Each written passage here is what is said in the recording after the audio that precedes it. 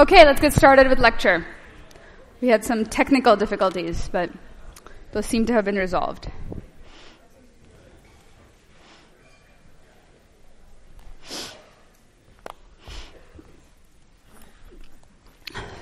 So I hope everyone had a good Thanksgiving break.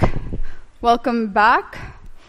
And I guess we're basically officially in the last week of class. So we only have 2 more lectures to go.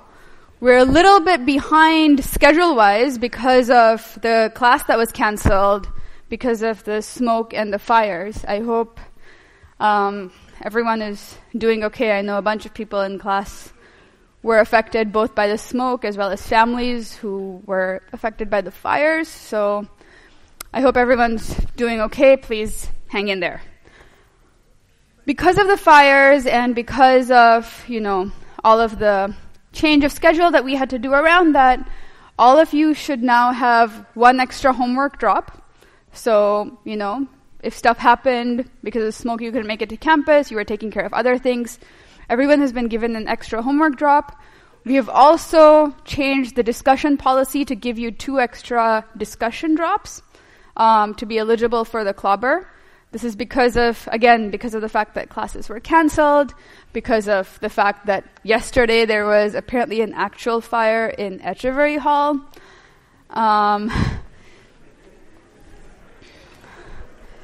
And so, we will be holding an official discussion on Monday of RRR week because of the schedule being shifted forward. We will be taking attendance. So if you need to make up some attendance, you're getting an extra opportunity to make up your discussion as well as a homework, as well as 2 drops. So please keep this in mind. Just a quick reminder, lecture has started. I ask that you all please, be mindful in class and focus on lecture, not on Facebook. What else? Homework 13 is going to be due on Friday, so that's the last homework. And homework 13 and homework 12 have been, increasingly challenging as the class has been going on. And one of the reasons is that we're finally getting to kind of the climax of this course where you're being able to put together various different concepts. And so, for example, the last homework is a large number of actually design problems where you're putting together different types of concepts. And design is something that is not just something that we are talking about in the context of circuits, in the context of Module 2, but actually today's lecture, we're going to be thinking about algorithm design. And we're going to think about applying the principles that we learned from taking something that is vague and large and, not clearly specified to being able to develop something specific as an algorithm. And what we're going to be doing is we're going to develop the algorithm of orthogonal matching pursuit, which is one of the most commonly used algorithms in machine learning. It's a classic example of what is called unsupervised learning. So let me write that down, which is today, what are we going to do? We're going to be talking about orthogonal matching pursuit. P-U-R-S-U-I-T. Yeah. And what this is, as I said, is it's a very classic example of what is called unsupervised. And what does unsupervised learning mean? Any ideas? Yeah?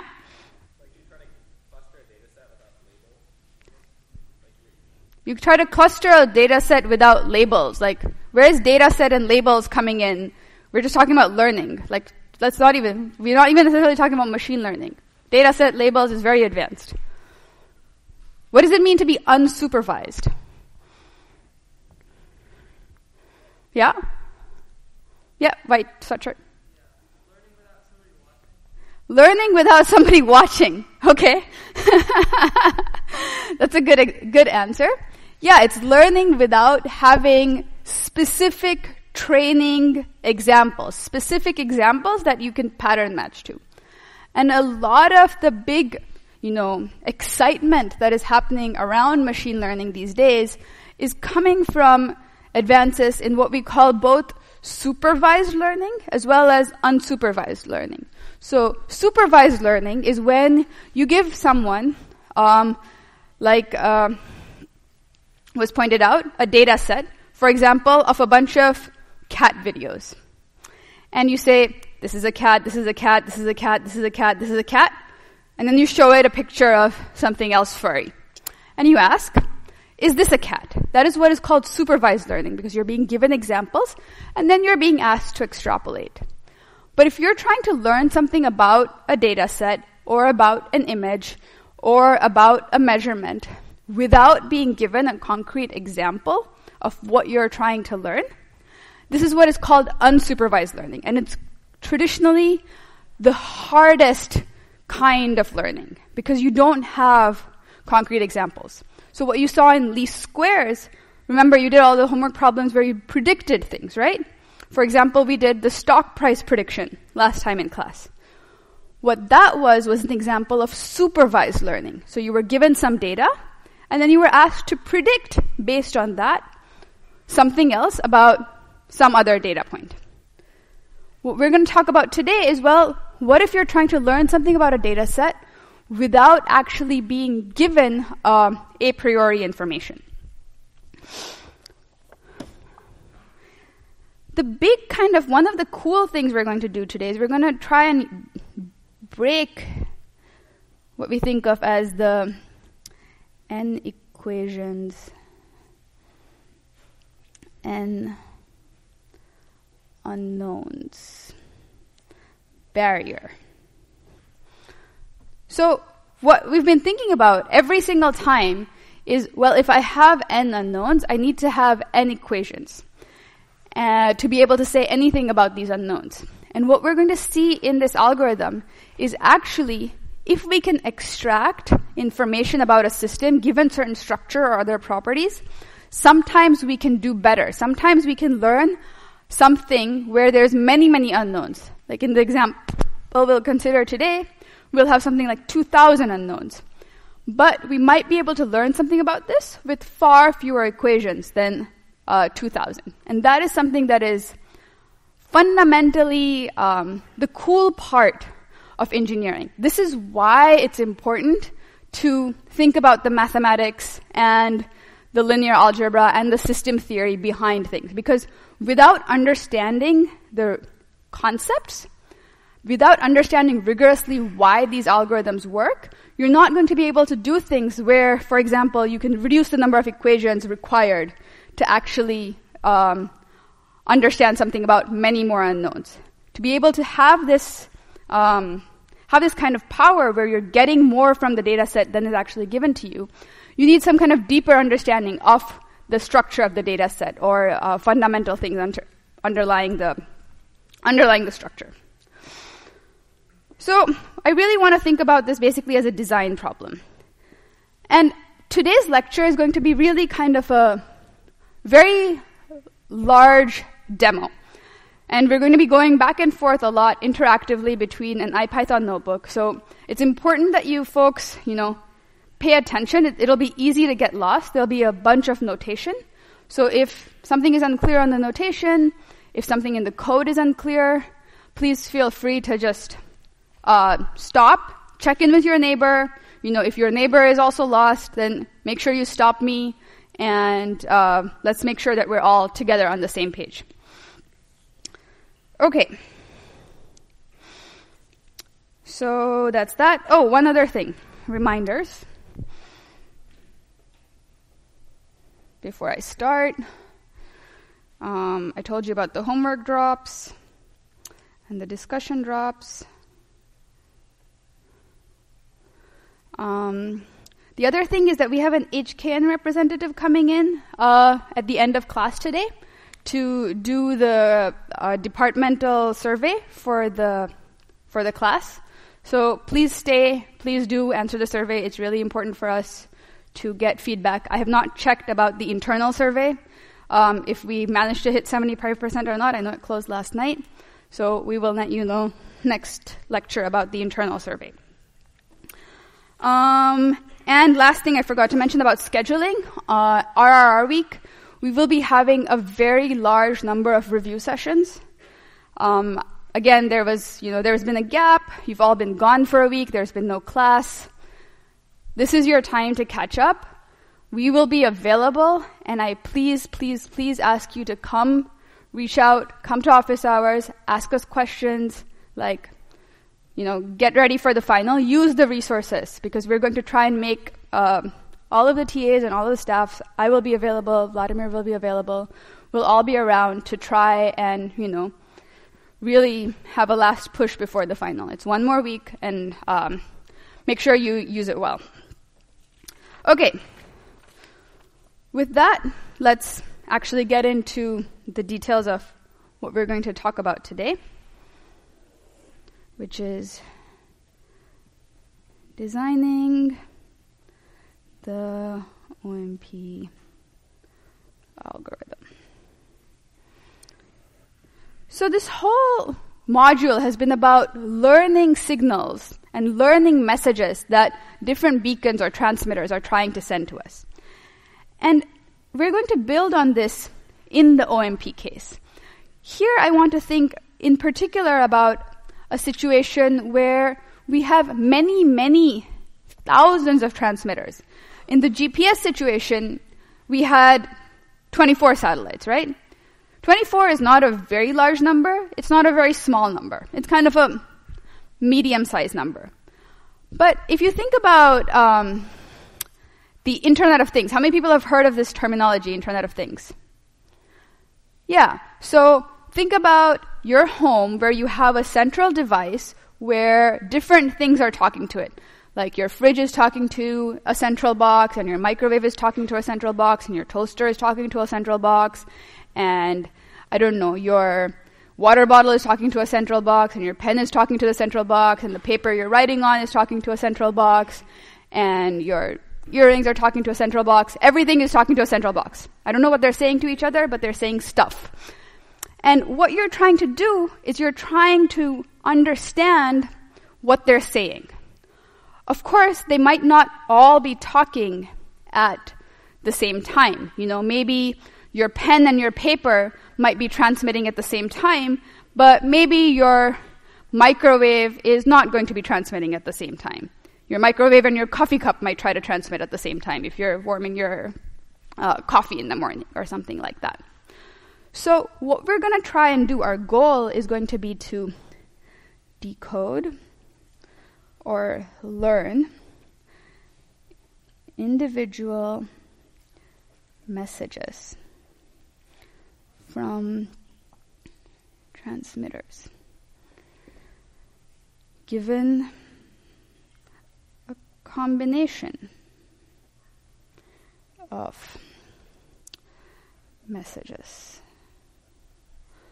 at the receiver. And we've kind of talked about this problem in the GPS context already, right? We have a lot of satellites that are transmitting simultaneously, and we're trying to get our distance from these satellites one by one.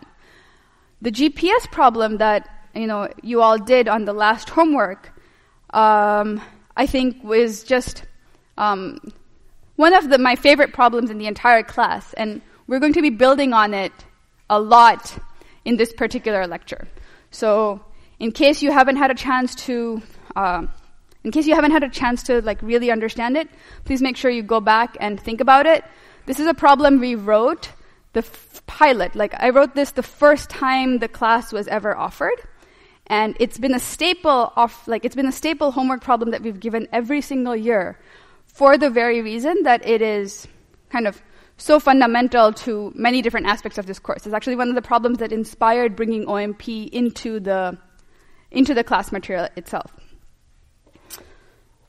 So this is our goal. We're thinking about the background of, the Internet of Things with many devices talking. And we want to do this, we want to have this decoding happening with a limited number of observations or equations.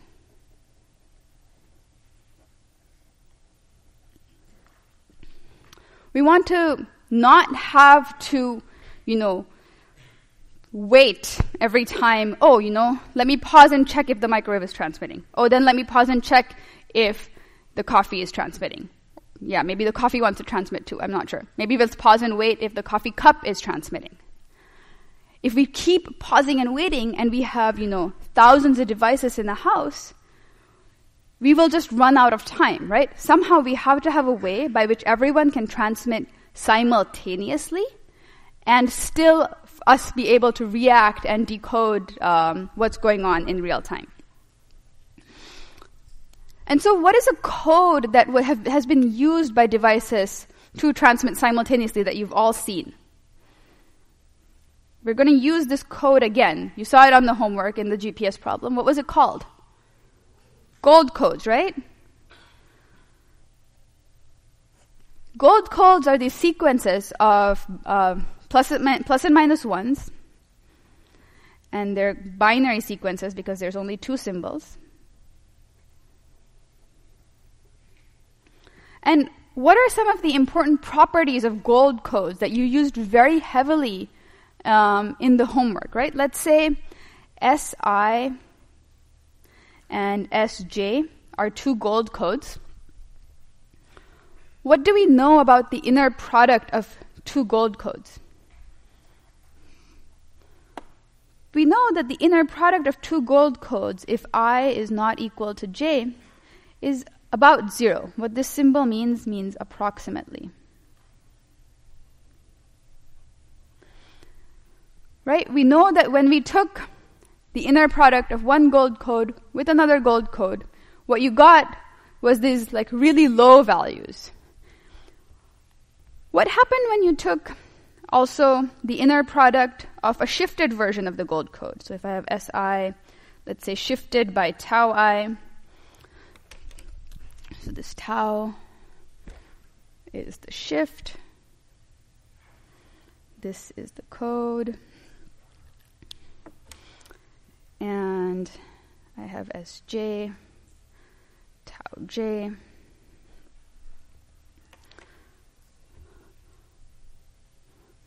What did we want at different shifts?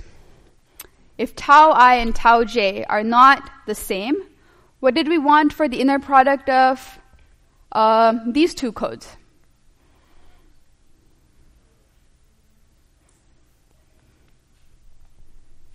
Hearing whispers, but no one's actually speaking up. 0, right? We also wanted this to be approximately 0. Why? Because we wanted it so that when you hit the right shift, you will get a peak so that you can actually decode the time delay between the transmission, right? And we wanted to find the time delay so that we can find the distance. And so the most important thing was that SI, inner producted with itself, SI,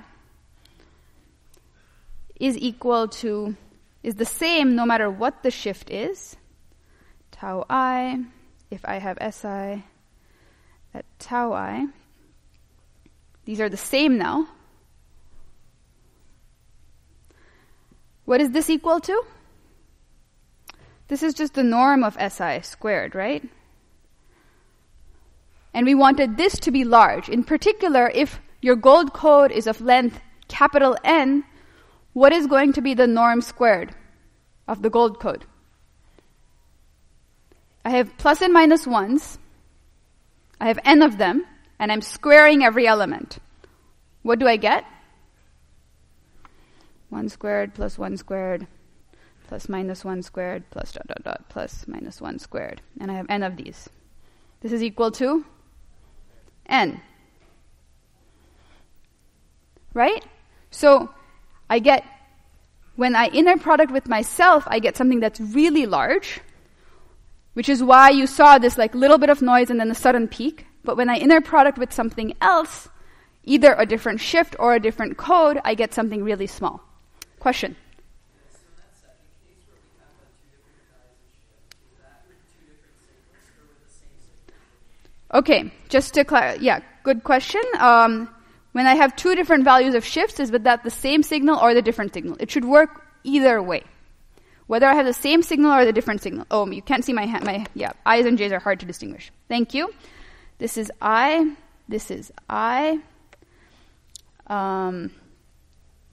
This is I. This is I. This is also true if I was to write this as Si, tau I, Sj, tau j. Is that clear?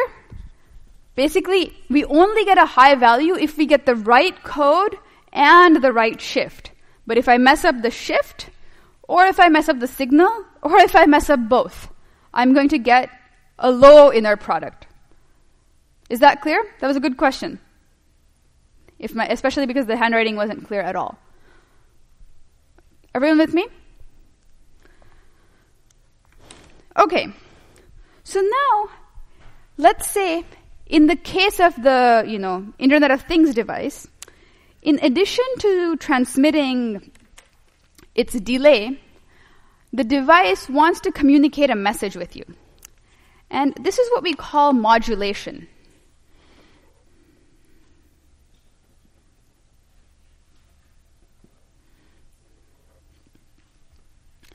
So in addition to transmitting this Si, my peanut butter is also going to send this message alpha I along with it. What is alpha I?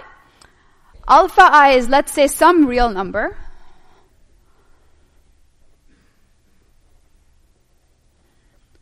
Which is the message that is being transmitted. In the case of the peanut butter, it might be the temperature or the amount that's left in the jar or how hungry it's feeling. It can be whatever you want it to be. But let's say in addition to figuring out the shift, I want to also figure out the value of this particular alpha I. How am I going to figure this out? And what is going to happen? So if we go back to our setup, I have these multiple different transmitters that are transmitting, or maybe if I draw this like jar of peanut butter. I don't know if I can draw a jar of peanut butter.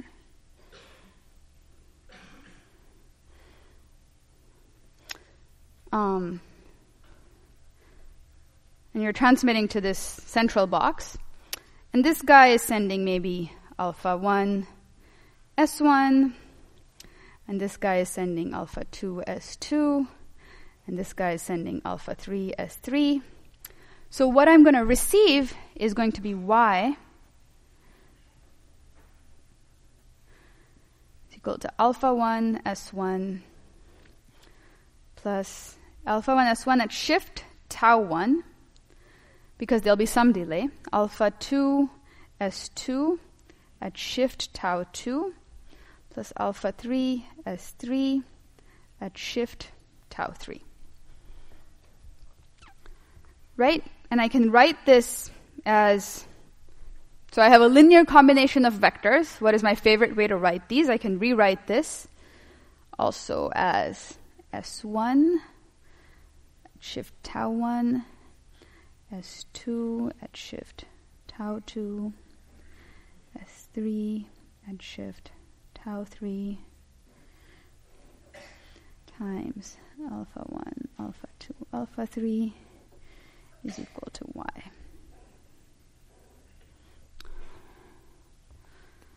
So this is where we're going to start introducing a lot of notation. Please keep track. I'm going to try and follow the notes very carefully, so you can go and look at the notes as well. I don't want to go exactly according to notes because I want to give you like a slightly different perspective so that you can choose whichever interpretation makes more sense to you. But make sure you're keeping track of what is a shift, what is the signal number, what is the device number, so on and so forth. So here, this guy is the message, this tau is the shift, and this S is the code.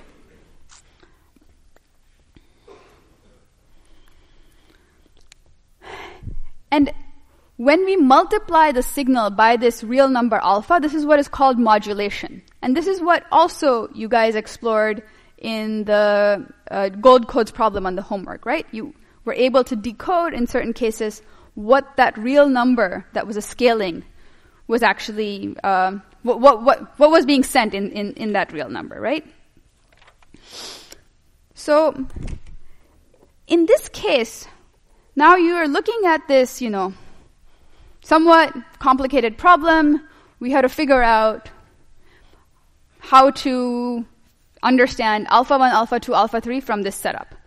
So, what is known here? What are the things that we know? Anyone? Someone at the back? What are the things that we know in this system of equations? Yeah, at the back?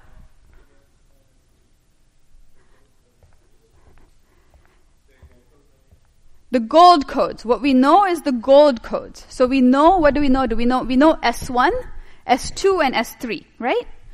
But do we entirely know this matrix? Is there something here that is unknown as part of this matrix? The shifts, right? These guys are actually unknown. What else is unknown? The alphas are unknown. So these guys are also unknown. Y, on the other hand, this Y over here, this guy is known.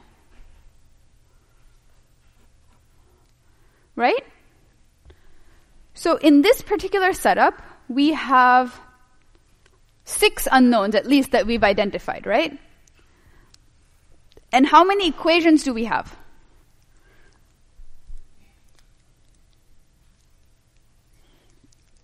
What is the length of S1?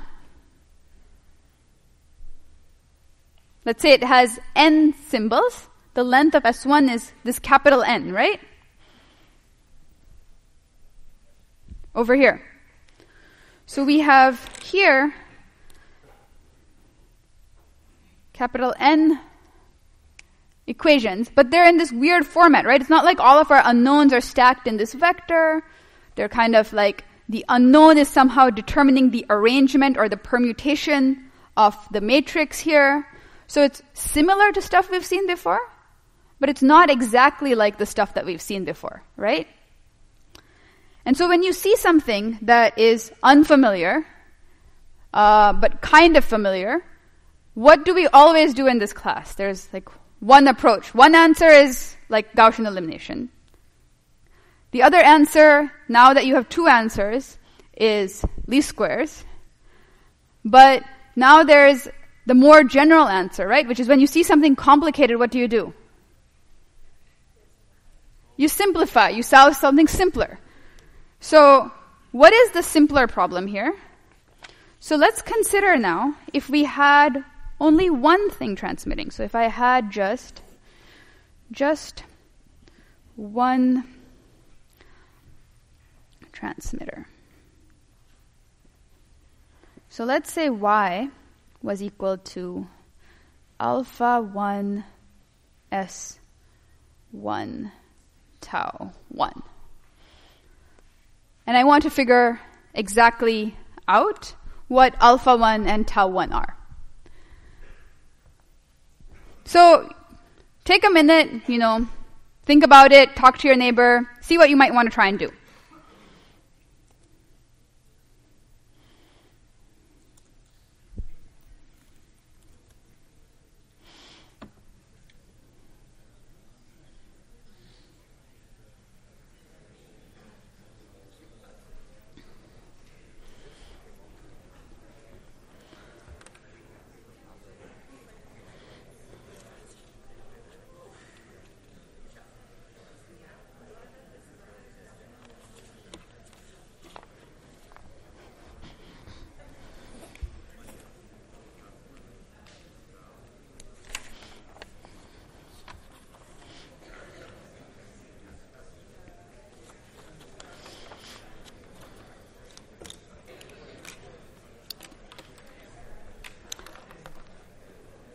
Okay, any suggestions? Any thoughts?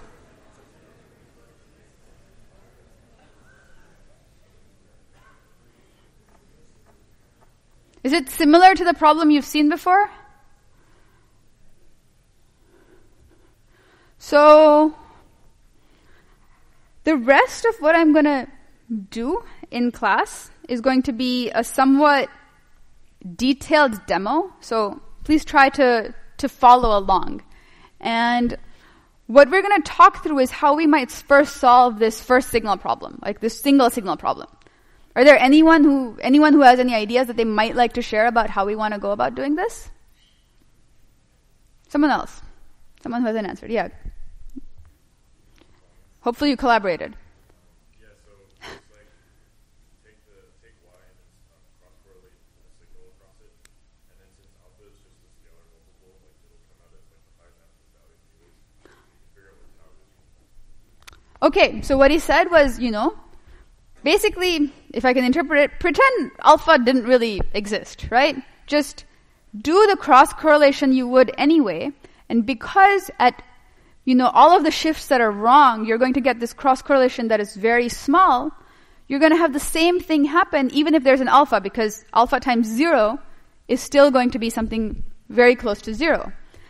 And that's what we're going to try and do. So what we have here is, can people at the back read this? I actually really want you to try and look at this, because just looking at the plots isn't going to give you as much as if you try to follow along with what's happening. So here, what this signature length, basically this variable, is saying what this capital N is. So this is 400. And let's say we have, 2,000 users. And, let's say we're going to look at this particular interest, 1,500. Just for kicks. If you want to look at a different index, we can look at a different index. What do you want to look at? We can look at index, 29. It's a different gold code, right?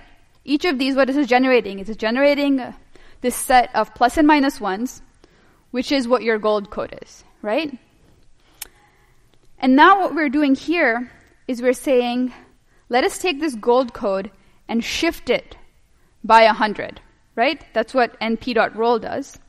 So we're shifting it, and then we're correlating it with itself at different shifts, and we're correlating it with some other gold code at different shifts, right? We had these properties of gold codes. Now we're actually going to see what they are like. You've already looked at this, but we're just doing it together.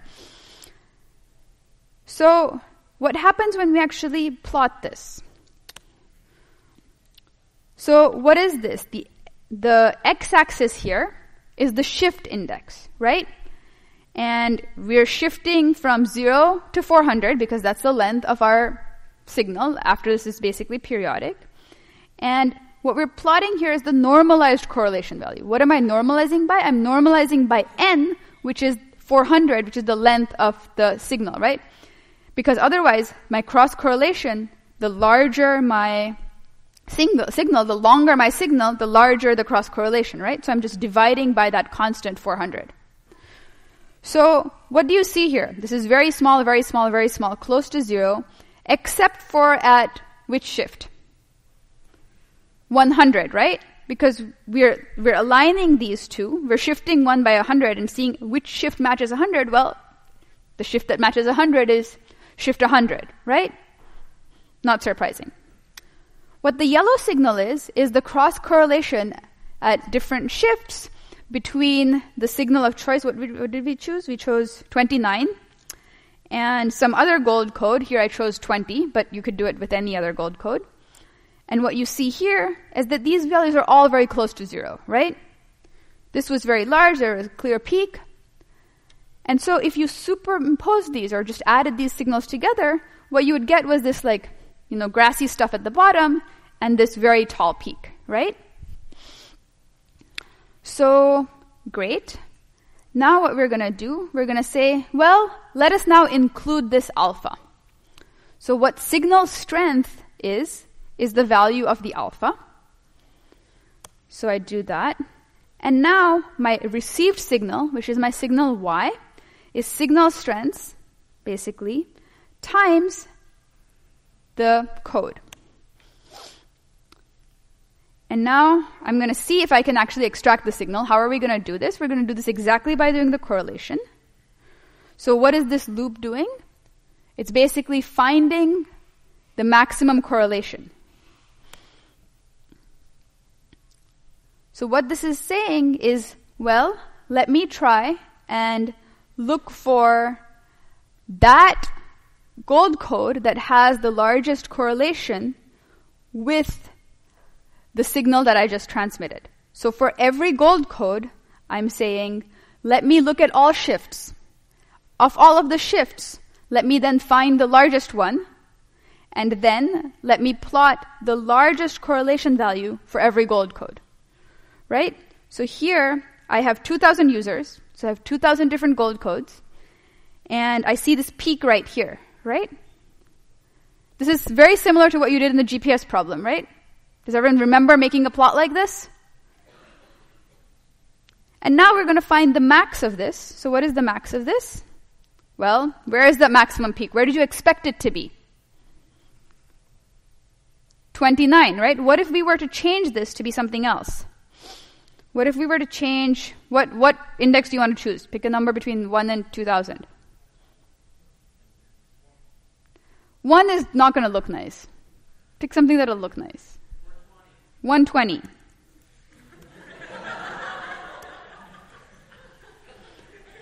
Okay.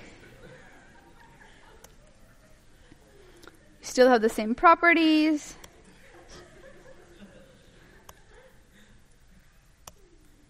Where is this shift going to be? What is the maximum correlation going to be at? Okay.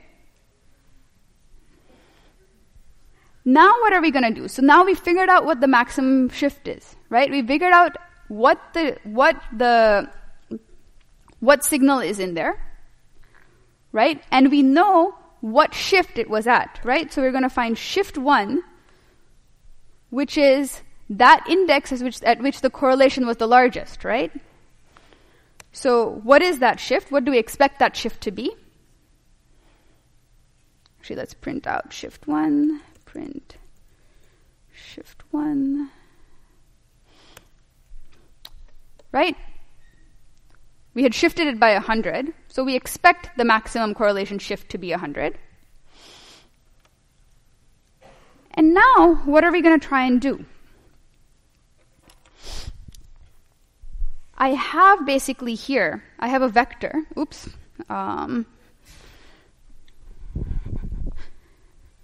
So I figured out what tau 1 is, right? In my case,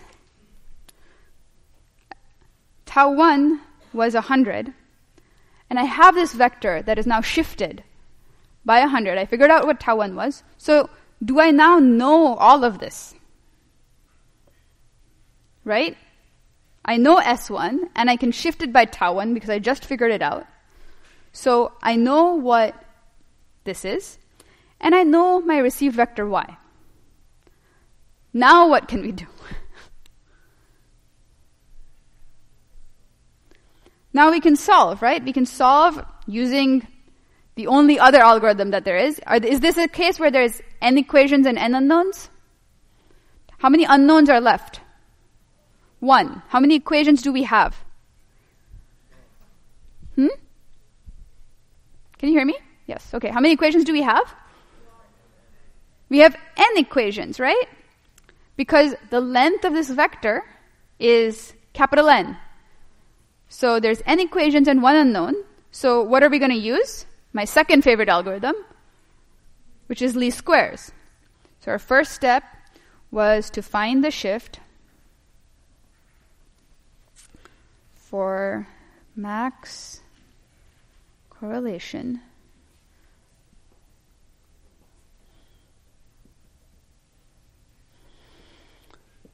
we got tau 1 this way. And now, the second thing is to solve... Is this mic working? Yes? Mic is not working.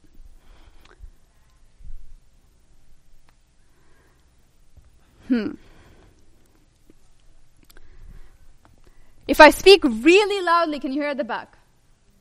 Kind of. Okay. People at the webcast are going to be upset.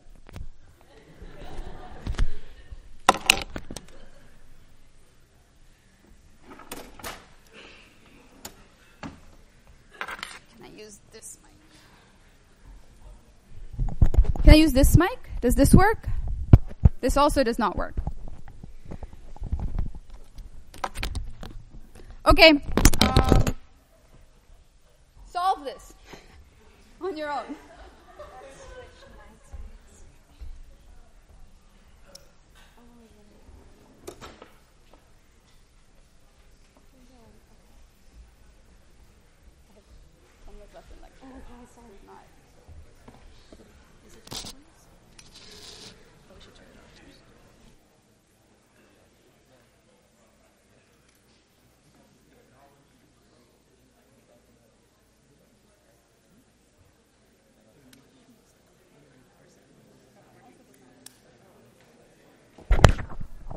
Does this work?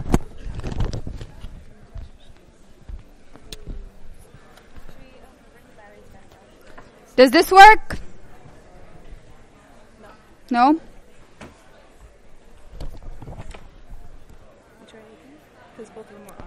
Does this work?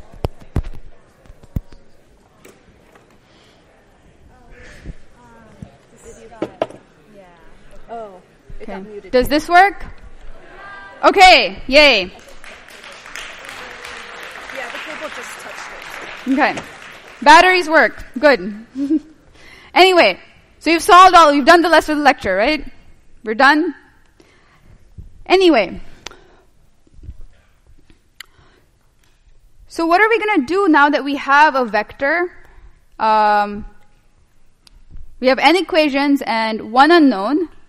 So we're going to do basically least squares in the one-dimensional case, right? I have basically multiple different equations with the same unknown alpha. So I have this, and now I can print out what alpha is.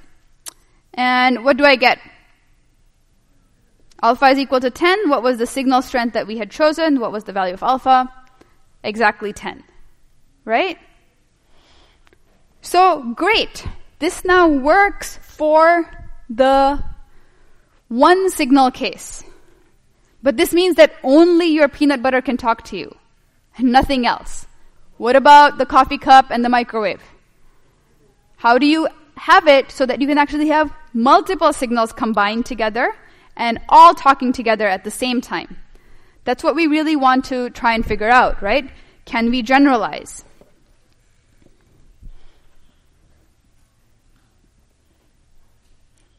So here you're going to use least squares basically, where, remember, least squares we used to set up ax equal to b, right? Our x here is the alpha. The a is like this S1 tau 1.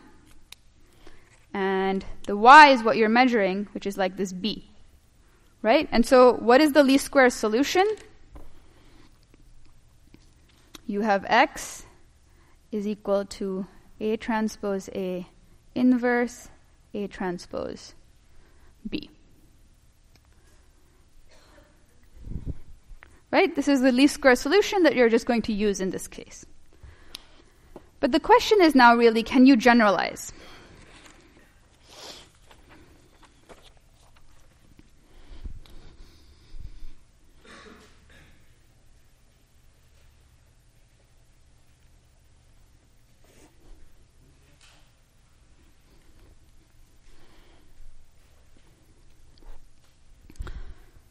So what if now I have my y is equal to alpha I1 S1 tau I1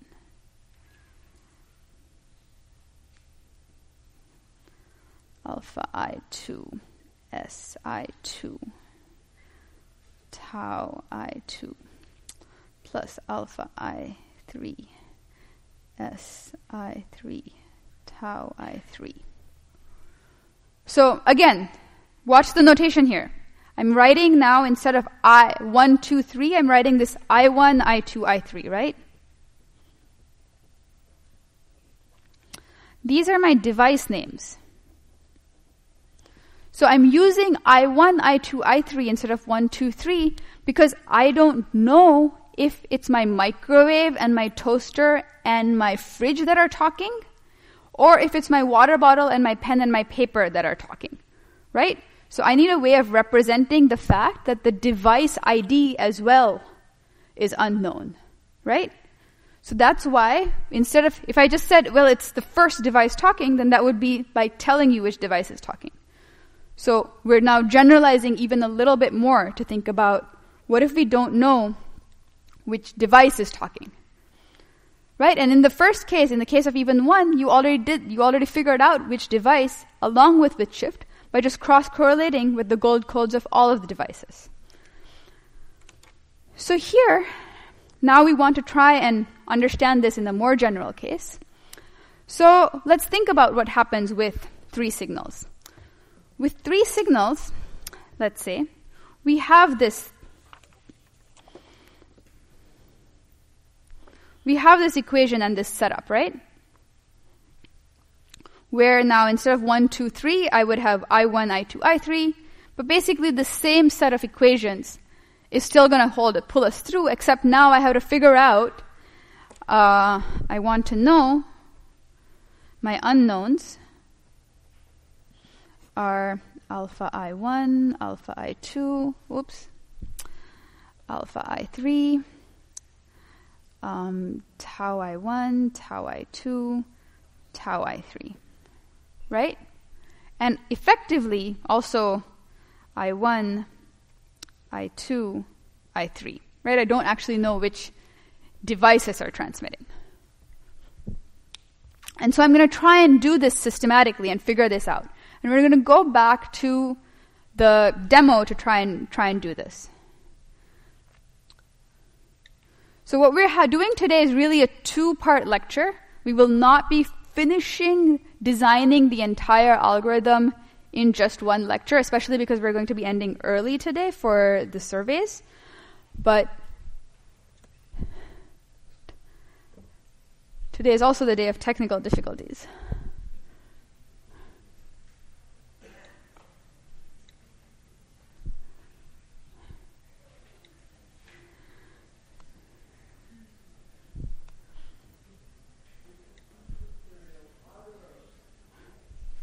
Okay, great.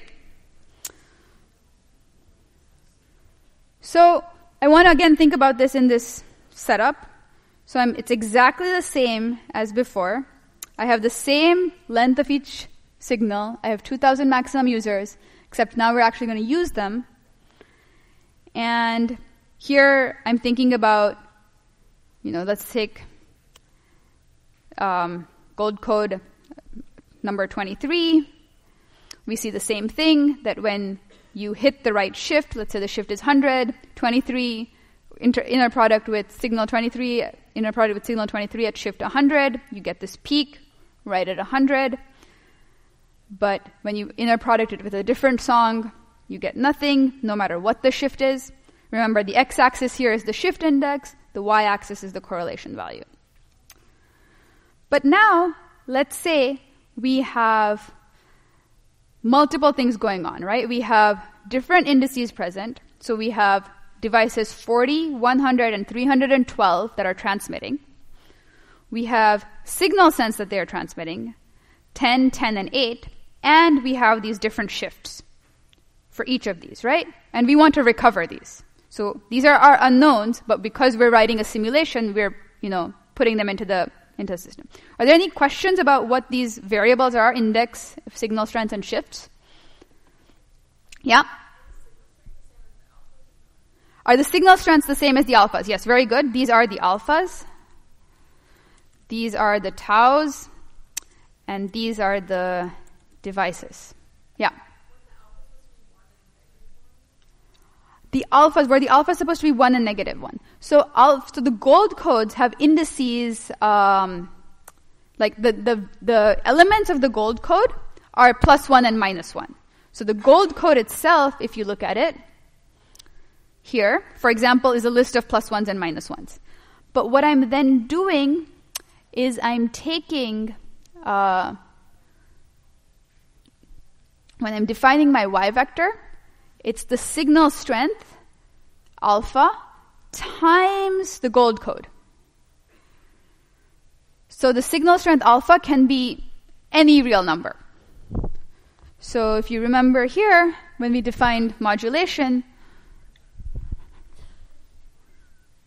here we had alpha SI, right? Alpha could be any real number. SI is the gold code. Is that clear? Good question. Other questions about notation? There's a lot of notation. This is tricky and involved, and it's actually design that we're doing together. So please ask questions.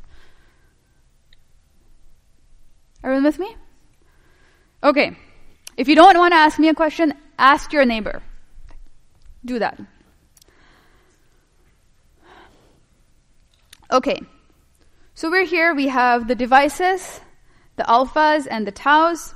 And now we're making this combo signal, which is our Y effectively, which is basically the first signal strength times the first gold code shifted by the first index, so on and so forth.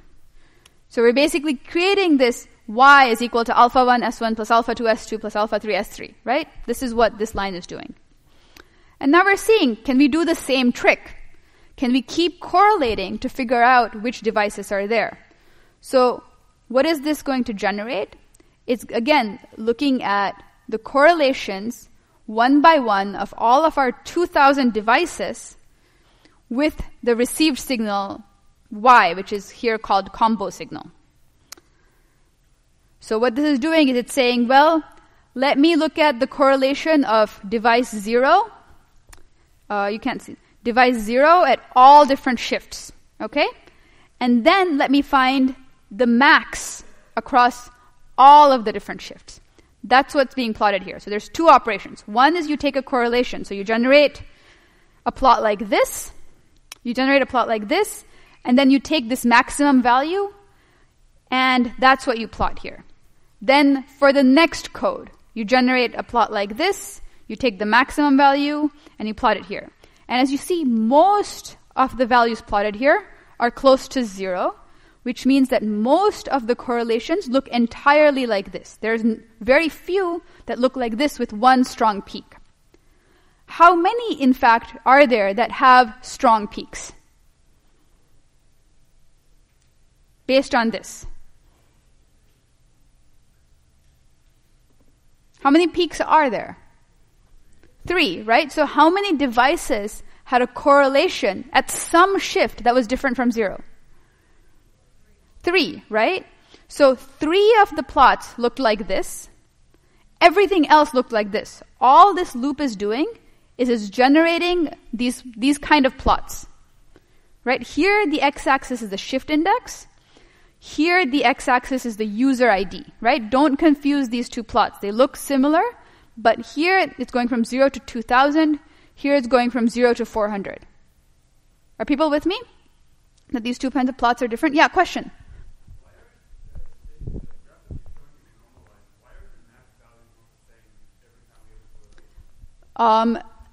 Why are the max values not the same every time we do the correlation? Because the graph is normalized? Great question. This is because we're multiplying by these alphas. Right? If we weren't multiplying by the alphas, our max correlation would always be 1. But we aren't, right? We have alpha 1 S1 plus alpha 2 S2 plus alpha 3 S3. Question? No. Okay. So now you see this and you see what are the device IDs that you can pick out, right? So you see, well, where are these max correlations coming from? So here I'm saying, let me find the values of these 3 peaks. That's all this block of code is doing. Print out these 3 max values, and it's saying it's at 100, 40, and 312. Great. So now what are we going to do? Again, now we have the ability to set up a least squares problem, right? Because now what this does is it gives me S1, tau 1, S2, tau 2, S3, tau 3, because I figured out which are the 3 devices, and I figured out what shift they're correlating at. I figured out both of these unknowns, so I now know this guy. I received this guy, I recorded it. So again, what am I going to be able to do? Least squares, right? I have an AX equal to B, and that's basically what I'm going to actually set up here. So I'm taking basically my 3 vectors, which are basically the index max 1, max 2, and max 3, and I'm taking the codes for max 1, max 2, and max 3. And I'm using the shifts that we decoded, so we can actually print out these guys. Print shift 1, for example. So if I do this, you'll see that the shift of the first guy was 20. Here I can print shift 2.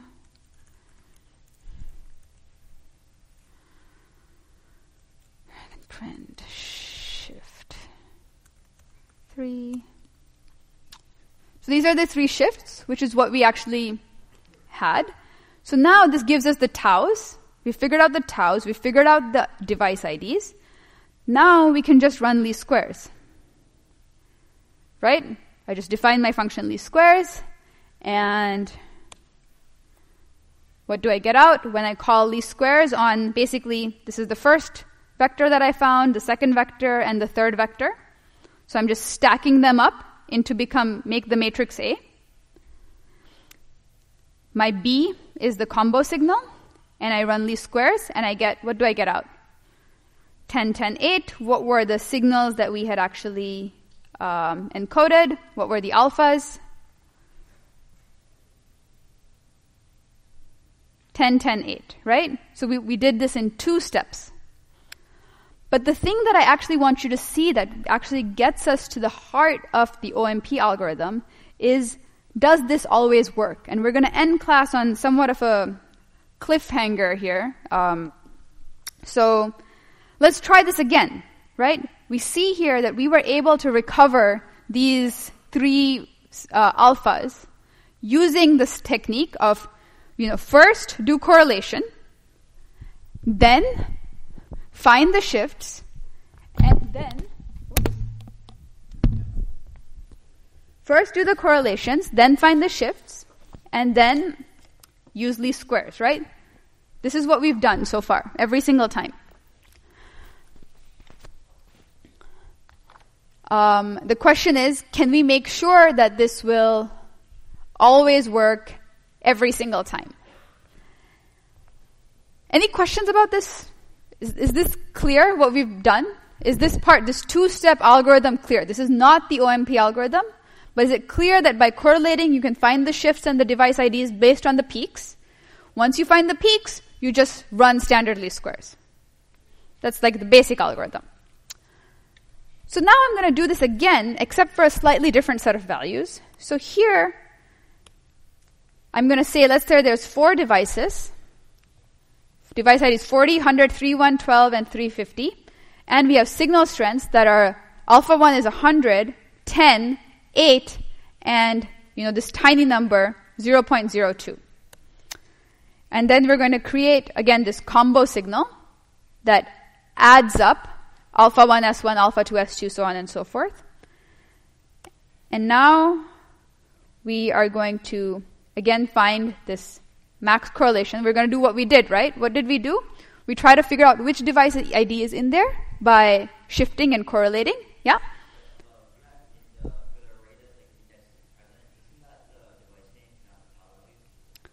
Yeah, actually, you're right. Yep, this is the device names. The index present is the device names, and these are the signal strengths. Thank you. So we have these indices, we have these alphas, then we're adding up the signal, right? We have alpha 1, S1, alpha 2, S2, alpha 3, S3. I really wish we had a blackboard in this room, but we don't. Okay, so now we are here. You're just doing exactly what we did before, is finding those max correlations. And now we're going to plot them. How many peaks do you expect to see, given that there are 4 signals? 4. How many peaks do you see? 1. So can we use, how do we figure out, can we use the same trick we used last time? This is suddenly not working. Why is this not working? What kind of values did we choose here? There's a huge difference between the types of alphas, right? Basically what's happening is like, we're getting this value for device ID 40, close to 100, but kind of everything else is so small. It's being drowned out by that 100.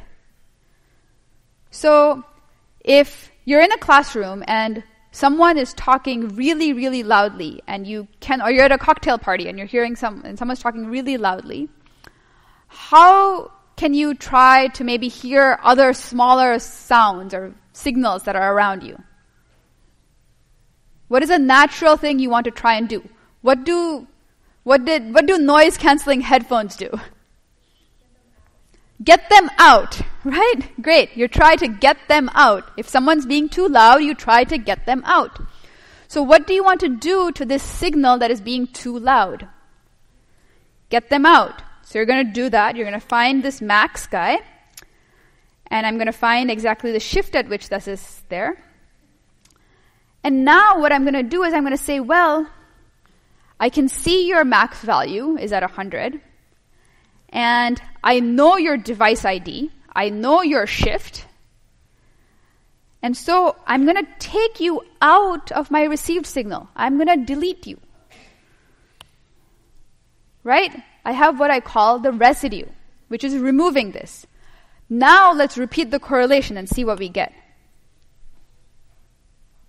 What do you see now? 2 more peaks, right? What is the value of these peaks? Is the value now 100? No. It's about 10 and about 8. And if we look at what we had put down, we had the next 2 values that were about 10 and about 8. But do we see our last guy? Not yet. So now, what do we want to do again? Get them out. So we do this. Now we remove the second peak. And we'll remove that. We take the second peak. We take the second peak here. We remove that. Alpha 1 times the first vector. Alpha 2 times the second vector. Now what do we have? Now we have 1 peak. Can we still see the fourth vector? Not quite, right? Let's take this out as well. Now what happened? We've taken out the top 3 peaks. We still can't quite see our last 0.02 value, right? Now it's like looking like garbage. How do I tell which one is actually the peak? Suddenly more peaks are starting to appear. How to solve this problem is exactly what we are going to do in OMP. And we will pick this up next time. You will talk about it in discussion. I want to stop. Class is not over. We're going to have HKN come in and do a survey. This is why I have to actually end class a little bit early. But we will pick up basically exactly at this point at the beginning of class on Thursday. So you have a lot of time to think about how are you going to solve this problem? What do you do when all of the alphas are very, very different from each other? HKN, do you want to come up?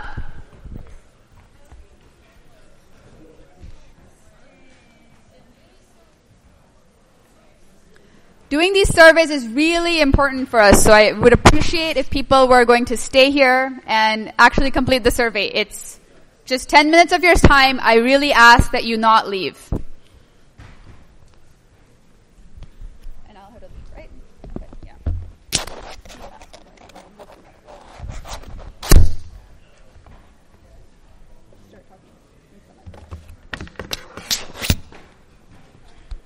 Hello?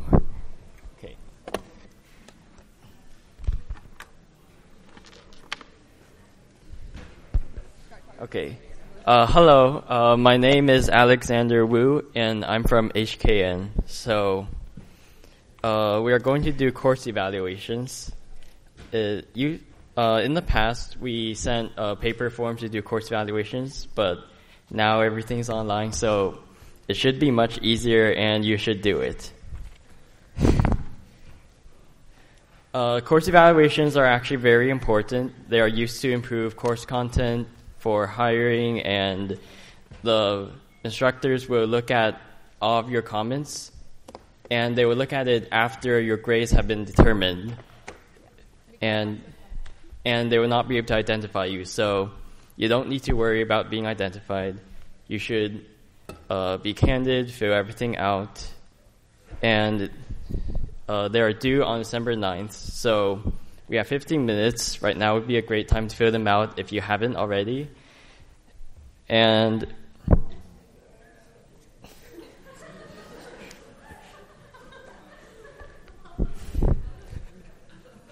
I'm not allowed to be in the room while you fill out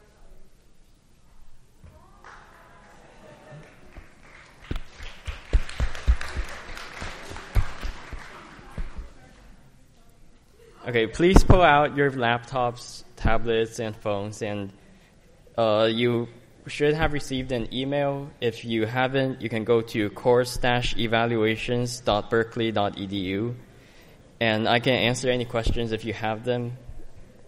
And I'll try to pull up the TA list after a while. So, does anyone have any questions?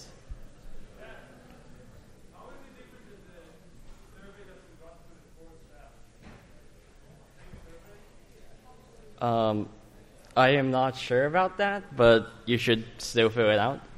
Yes? It's a different survey. Okay. Yes, it's a different survey. If you go for the TA's evaluations, please fill out the TA that you go to, not the one you're enrolled in. So any TA that you have had meaningful interactions with, you should fill out an evaluation for them.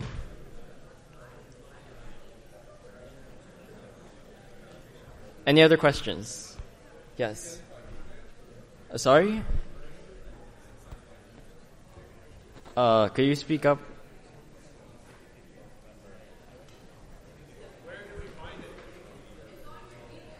It's in your... you can search in your email course evaluations or go to course-evaluations.berkeley.edu.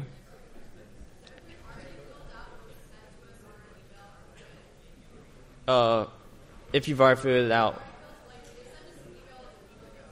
Yeah. Yes. Yes, as long as you click submit, it is. Yes.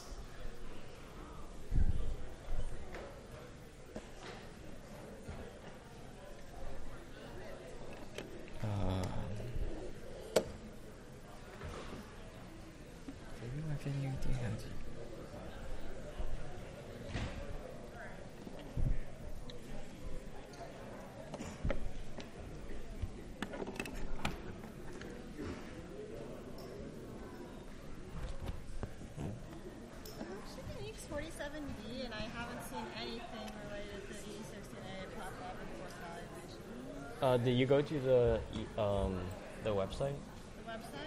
Yeah. For E16A. No, course-evaluation. Yeah, it's basically got everything except E47D. All of my other classes are on there. You might send an email to HKN. Okay. It's Jesse at hkn.eeks.berkeley.edu. I didn't find that somewhere. I don't know where the email is publicly. If you could write it down or something. You can go on HKN website. HKN website probably has a VP and stuff. I'm not sure if they have Jesse. They do have Jesse. They have the emails for all the rows. Yeah, for all the what do you call them? Community. Oh, yeah. The professor wanted me to tell you that you're having office hours in 144 and asked you to announce it. Oh. Instead of 212, it's 144. Also, office hours will be at 1... Wait, what was it? 144.